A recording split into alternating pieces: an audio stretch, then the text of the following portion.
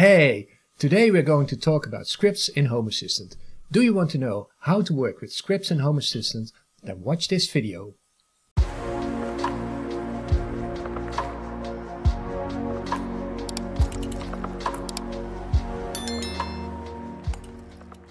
So you use Home Assistant and maybe you are wondering what scripts are about. Well, what you can do with scripts is that you can execute different actions one after each other. But then you can say, yeah, but I can do that in automations too, right? But the thing is that sometimes you want to use the same repetitive tasks of actions one after each other for different automations or within different scripts, or maybe you want to have that same repetitive task in an automation and in a button. So that is where scripts come in handy. And I'm going to show you how it works. So let's dive into this. So we're going to configuration, and within configuration you have this option scripts right here. And here you can create all your scripts. Basically it works sort of the same as automations. So if we go to scripts and then click add script, I'm going to add a script to, let's say, turn off everything on the ground floor. So I'm going to give this script a name, and I'm going to say it's switch turn off the ground floor. I can give it an icon, but I'll leave it to this. I get 2 underscores here. Sometimes this is going wrong, so I'm just removing one just to be sure. And the first thing that I'm going to do is that I'm going to turn off the lights in the living room, and for that I'm going to call a service, and the service is lights.turnoff, and the name of the entity is lights.living-room, which is a group, and I explained how groups work in the light group video. You can find the link below. So this is turning off the lights in the living room. Then I'm going to turn off also the lights in my garden. So that's another service. Service light.turn off, and the entity is garden spots, which is also a light group. I'm going to turn off another thing in my garden, which is a device actually.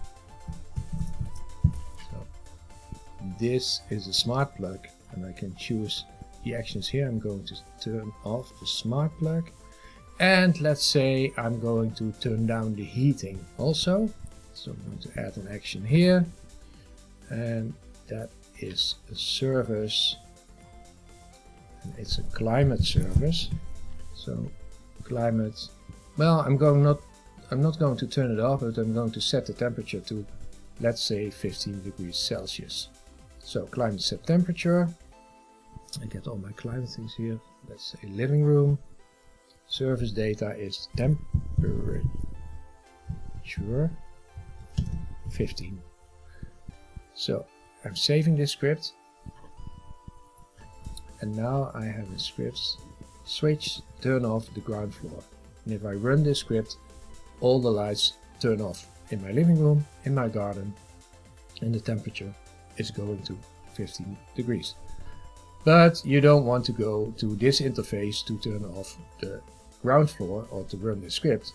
You want to do it probably through your Lovelace dashboard. So let's create a Lovelace dashboard for it. Let's go to tutorials.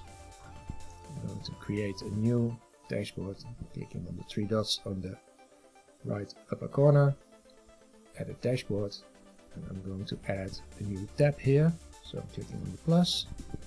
Let's give the title script for now. Save. And I'm going to add a card. And I'm going to add a button here. I'm keeping this really simple. You can make it more fancy, but it's for the basics now.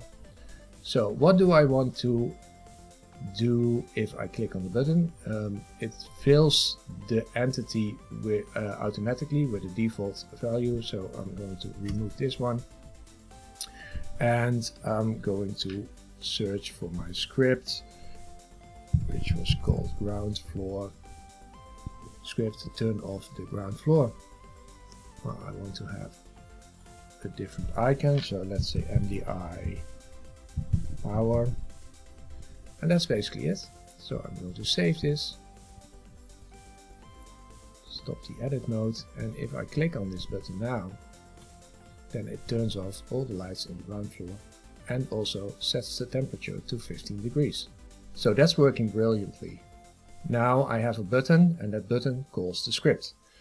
But I also want to have that this script is being called at 12 o'clock at midnight. So we are going to create an automation, and for that we go to configuration, automations. I'm going to add an automation.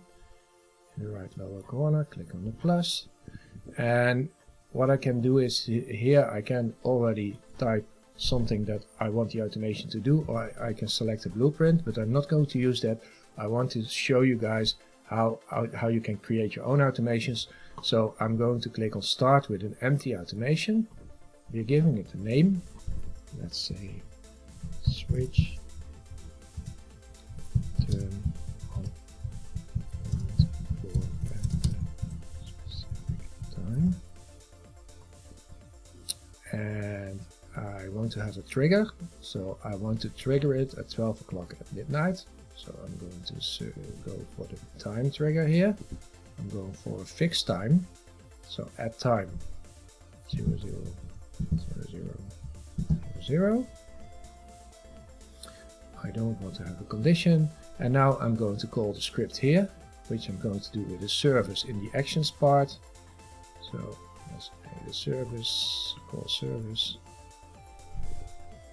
search for ground floor, script switch, turn off the ground floor, save.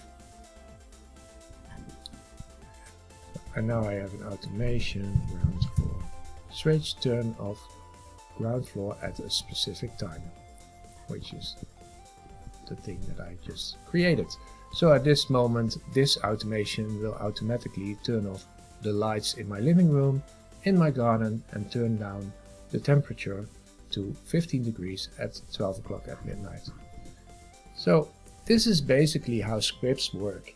It's very simple, and it can be really powerful if you want to have repetitive tasks that you want to use in different parts of Home Assistant. So you don't have to create all the tasks every time.